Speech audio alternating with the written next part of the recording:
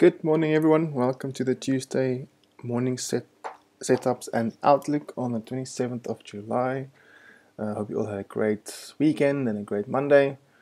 Let's get down to business and see what is the story today and what can we look at. So starting on EU, for some time, well, the past 20 days, 10 days, past week, we've been struggling to break this level by just indicating it with this grey box. You can see that we've been struggling to really break this level. We've just wicked into it. So we can also just probably see it as classic support and resistance.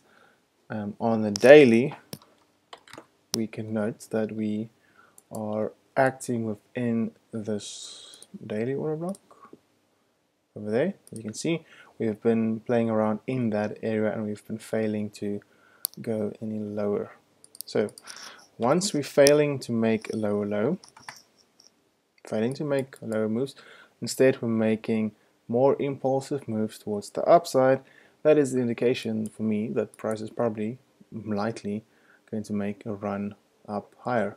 And we can note that we have various areas up top that can act as areas for price to reach into, to grab liquidity or to grab more orders. So for me, I do think that price is potentially bullish, and then we can see price reaching for these areas in the coming days, coming hours, maybe even. Let's drop to the 1 hour, the main time frame for this exercise. So we have our days marked out and our days labeled. So looking at this 1 hour, sorry, we can see that we left this order block over here. Imbalance, structure break, price pushing towards the upside. Now we're accumulating, so we have definitely some orders accumulating over here. So we have liquidity. So probably today I'm looking for something like this, a price pushing down and then moving up. Price grabbing orders, grabbing the liquidity, and then see them move towards the upside. So that is my idea on EU. I'm looking at the 15 minutes. Possibly we can use something in this range, maybe this range over here. But as I showed in the entries video yesterday on my Instagram, I'm looking for price to get into this area, show reaction, maybe make a stop hunt, and then a shift in structure, a pullback again, and then a continuation. We're looking for something like this to happen somewhere around in this area before taking a long setup.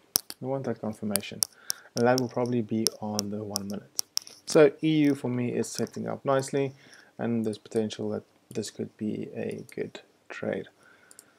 Let's have a look at GU. Pretty much, very much similar. Starting on the 1 hour as well. So we had this nice down candle, which is also a range, and as I've spoken before, you know that ranges gets mitigated. So if you have a range, price breaks out of it, comes back, mitigates it in the range. Doesn't need to go deep into the range. It can just tap the edge of the range, but then a continuation. So over here we had a range, price broke out, came back, mitigated that range. Over here we had a small range. You can see price broke out, came back, mitigated it, and then moved on. There are countless examples of price mitigating and then continuing on. Here's another example. You can see we had a range over there, price pushed out, we came back, mitigated the range, and continued down lower. There's various examples that we can see price do this. Again, over here we had another example. We had this range, came pushed out, and then eventually came back to mitigate that range. As I said, it doesn't need to be perfect, but price does come back to ranges to mitigate those areas. So some extra information in there. So with that being said, let's just take some of this away. We are now looking for price to come back within that marked area over here. So I'm looking for price to potentially reach into this area. Again, we're building liquidity, which is very nice. More like a trend line liquidity in there, which is very good. So the same story, maybe perhaps we can see a pullback, maybe 50% off that range, and then continuation up further. in Tuesday, moving up higher, creating a higher high, breaking the previous day's low. And this is also in line, I do believe, with premium and discounts. So perhaps somewhere around the 50% can be a good area for price to pull back into the discounted area and then move on higher. So that's just the basic view for GU for me today.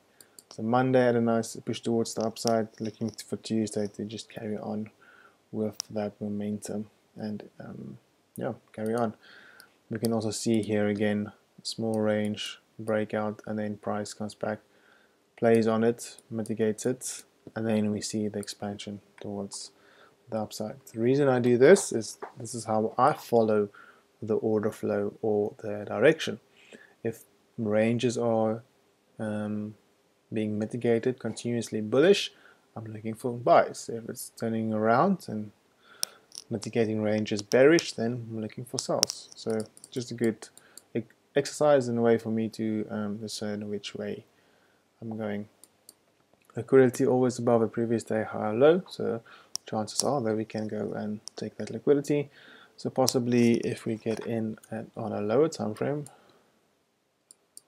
maybe something like the 5-minute, for example, we get an entry there and we maybe get a nice tight stop loss, 4 pips perhaps, because we're going to look for that change in structure, and then aiming for the previous day's high, we can possibly get a nice 10-hour trade in this scenario. So this is what I'm currently looking at.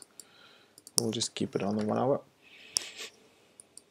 So this could be a nice 1 hour setup. Then similar situation on some of the other pairs. NU, same thing.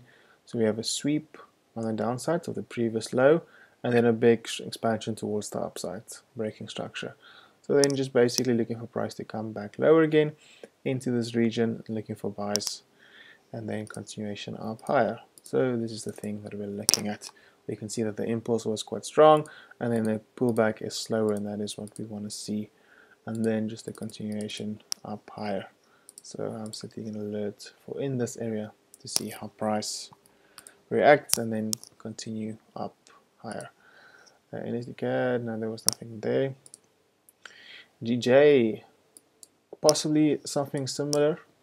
Here we have 2 zones. So the reason I'm looking at this one is because this area, this zone, this range has not yet been mitigated, whereas this range has been mitigated by this week. You can see over there, you can see price broke out and immediately came back and tapped into it and then pushed towards the upside. So possibly this is something that I'm looking at on GJ, sorry. But again, this is the 1 hour time frame, so this could potentially not happen today, but tomorrow. We could see perhaps a push up and then move down today, and that could possibly be a trade. Aussie dollar, something similar to New Zealand dollar. We have a sweep to the downside, took all this liquidity, breaking of structure towards the upside again, and then again we're building this liquidity on the upside. We have this liquidity low over there, so possibly some orders below this area.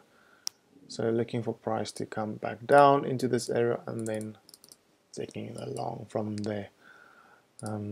So that is me today. I'm not yet sure which one I would favor, which setup would be best, but you would have to manage risk and risk appropriately. I think EU looks relatively good to me. I think EU is a fan favorite for me today. So I'll possibly have my sights set on EU more aggressively. And then New Zealand dollar, also I like New Zealand dollar as well. I think this could possibly be a nice setup as well. GJ not as much. I feel it's a bit of a stretch. Aussie dollar could potentially be one as well, but I think I'm favoring euro dollar. So those are the setups and the things that I'm looking at. I hope you guys enjoy it, find some value in it. Let me know in the comments, let me know in Discord if you have any questions. Yes, please do watch all the way to the end and let me know what you think. Are you looking at the same setups? or do you have a different view in mind? If you do, please explain. It'd be great to get some positive criticism or feedback, and why you look at it maybe differently. Anyway, that's it from me today. Hope you guys have a wonderful day. We'll see you in the chats, and yeah, have a great one. Have a nice day. Bye.